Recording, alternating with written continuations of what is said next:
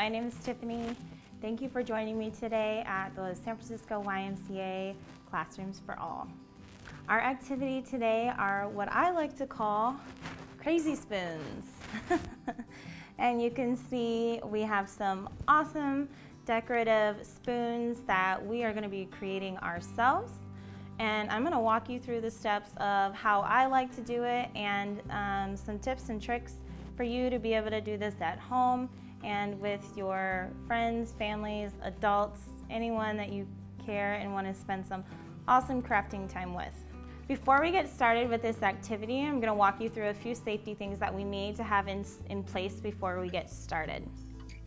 First, because we're using a tool that gets extremely hot, we want to have some safety goggles.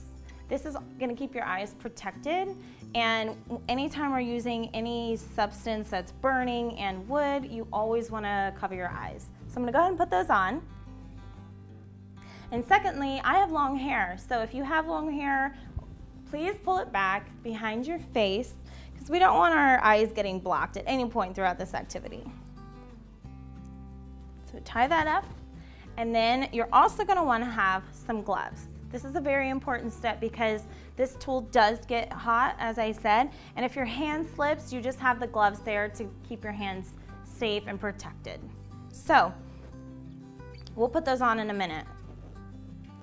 The other material that you're going to want is some type of surface so that you're protecting your work area. So I have a cooking tray, very simple, and I lined it with aluminum foil just as an extra precaution because I do use this pan to cook with and I don't want any of the debris from whatever might fall off from the wood or the ash onto my cooking tray.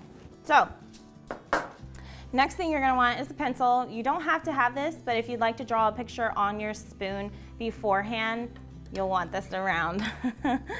You're also going to want a wooden spoon.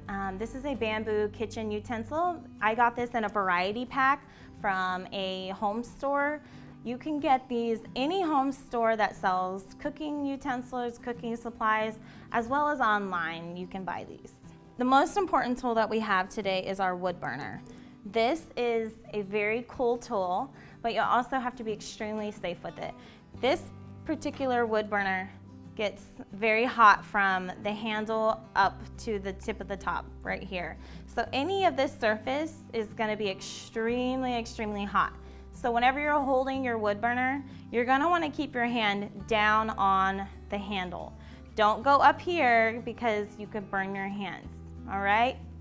Now that we have our safety protocols in place, we have our goggles on, we have our gloves on, and we have our workstation set up. Go ahead and put that spoon right on your tray.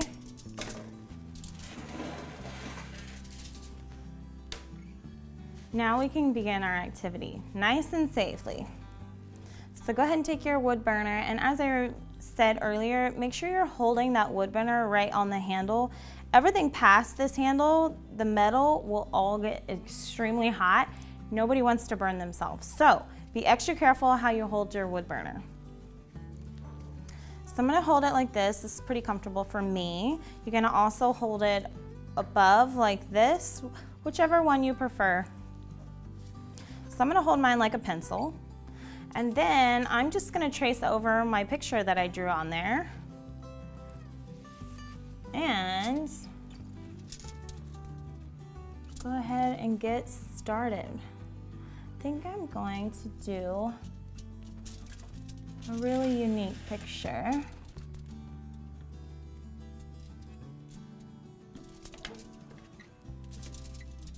And just hold the spoon down as an extra precaution.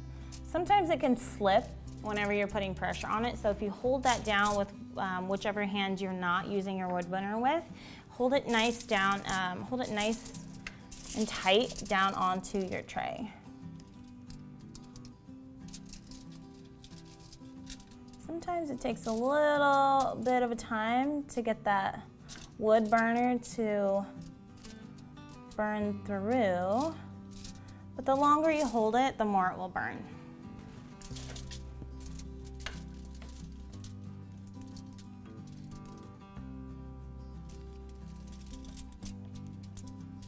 So I'm just gonna rotate my spoon around a little bit. so that I can get this angle a little bit better.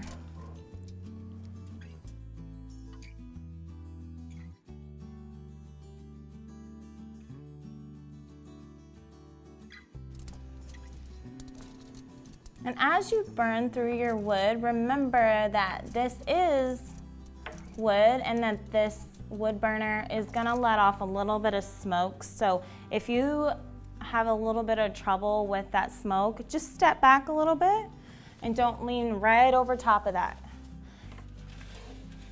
Make sure you're always in a well-ventilated area as well, because this smoke sometimes can be irritating and we don't want that. So,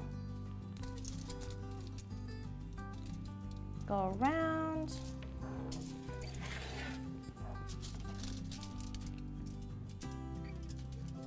And just remember that any surface you touch with this burner will change the color. So it's gonna darken anytime you burn it. So just be extra careful of your placement and the control that you have on your handle. And if you need some help, grab your adult that's nearby, and I'm sure they'll be here to guide you if you need it. All right, a little bit more.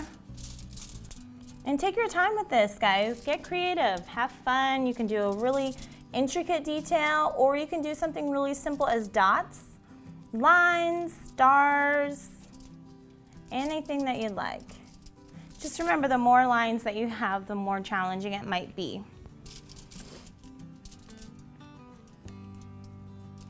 I'm just gonna go all the way around my edges. And I'm just using simple lines on mine. But it turns out really cool. I mean, you can see how simple just having lines around the edges and how creative and cool it can look. So you don't have to get too fancy. Just anything really works.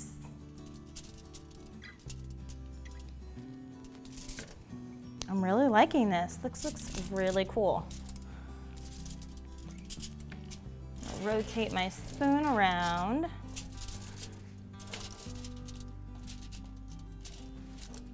And remember, if there's an angle that's a little challenging, just try and rotate it and see which angle works best for you to accomplish that design. Be careful keeping your fingers away from that top. Always be mindful of your placement when you're using these.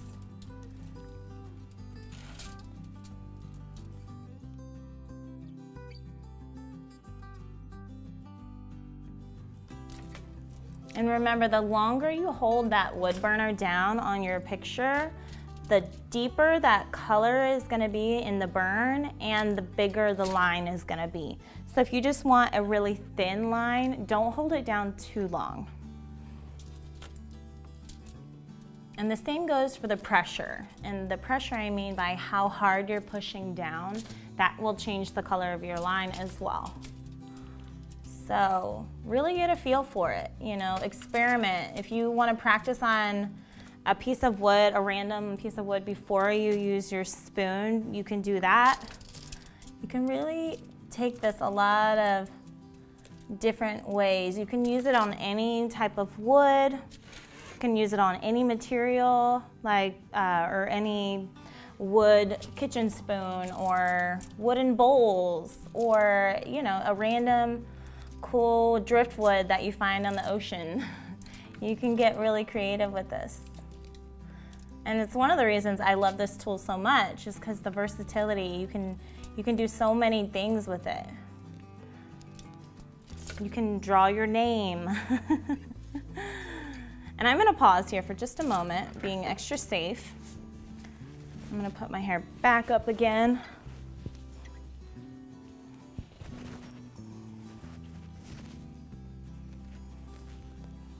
And then we're gonna go back to it.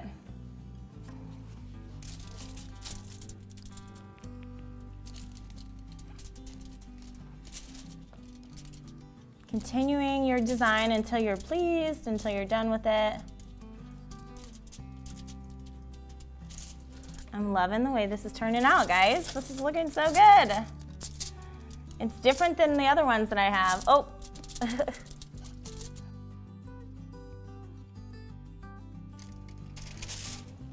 Awesome. Okay, one more side.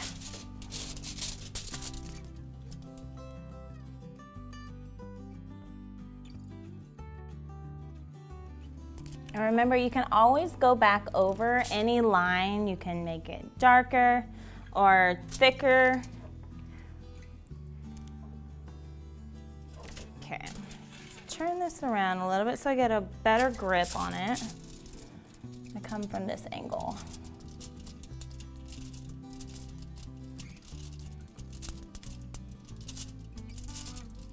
There we go.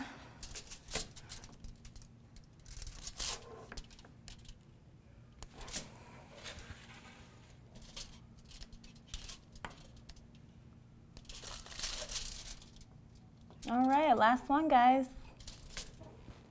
Awesome, I think I'm really happy with it. So I'm gonna take my wood burner, put it down on the stand. Extra precaution here, I'm gonna make sure that this knob is off. And I'm also gonna unplug it from the outlet. And then I'm gonna take off my gloves, make sure everything is cleaned up around you, and then can admire your awesome crazy spoon activity. All right. Thanks again for joining me today, guys. If you like this video and you want to find more just like it, you can join us at San Francisco YMCA/Classes for All. See you next time. Bye-bye.